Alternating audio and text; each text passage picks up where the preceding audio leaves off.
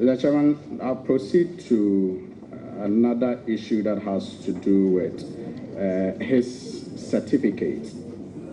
And I relate one provision from the Ohio United States of America, 1999 to 2001. The Chairman, at the same time, it seems to me that he was undertaking this program. He was also Deputy Attorney General and Deputy Minister for Justice. That was between January 1997 to January. It has just been asked by... Mr. Chairman, I know, I said so, but if you are patient with me, you'll see that I have a different question related to it. Thank you. Very well. Okay, thank you. So can the nominee confirm to this committee if indeed at the time that he was pursuing this cause, he was a Minister of State, and that is to say he was a student minister. He was a minister and at the same time, a minister of the Republic, paid by the taxpayers' money and still schooling at the same time. I wasn't a student minister. I discharged my duties as Deputy Attorney General fully. If you go to the law reports, it will tell you that I distinguished myself for the NDC government creditably within that period.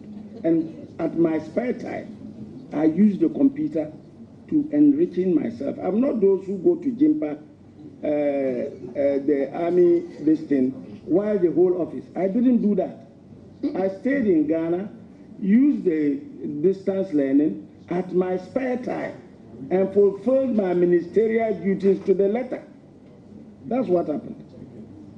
Mr. Chairman, so is the nominee saying that at no point in time did he visit the school? I visited the school, but it was upon permission from the government. I didn't elope. I didn't go on a wall. Never. I was the approval for me to go for 2 weeks and come back. And indeed, the government was interested in my program. That is what you have the Alternative Dispute Act from. That is how the judiciary came to deal with conflict resolution, right? And to improve upon it. That is why I spearheaded the National Peace Council Act into Parliament. I enriched my knowledge to be able to fulfill my duties at my own private time.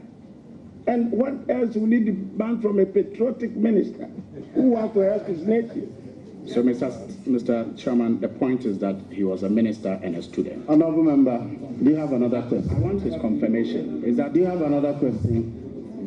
Mr. Chairman, I just want his confirmation. So he was... He has confirmed it. He has another question.